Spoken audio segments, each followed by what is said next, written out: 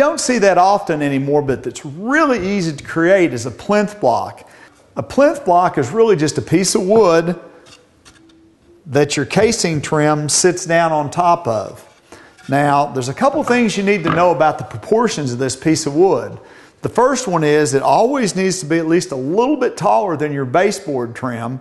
And the second thing is, traditionally, it needs to be a little bit wider and a little bit thicker than the casing itself.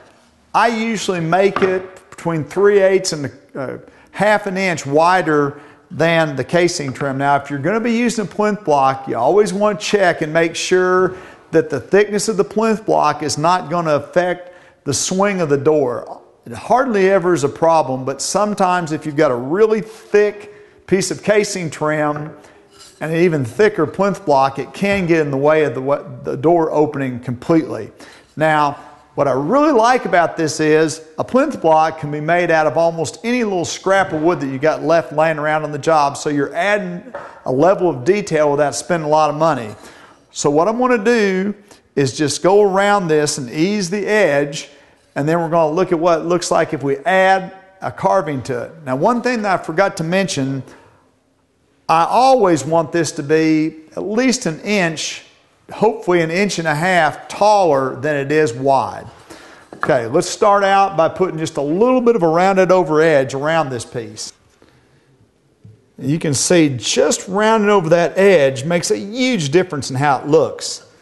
The next thing that I want to do is use either this real hand carving or else this compressed wood piece to add even more detail to it. As you can see, it's going to take something that's just a simple block of wood and really make it into something special. I'm going to go ahead and use this hand carved piece. Now, this is literally just a piece of solid wood, so if I tried to nail through there with some large fastener, I could end up with just a really expensive piece of scrap. I don't want to do that. What I'm trying to do is turn a piece of scrap into something that looks really expensive, not turn something that's expensive into a piece of scrap. So I'm going to put a little bit of glue behind it and then shoot just enough headless pins into it. Now, it is important if you've got a detail that's very directional like this to make sure that, you know, the way you attach it makes some sense. There's the finished look, and you could even use this for pilasters on cabinetry too.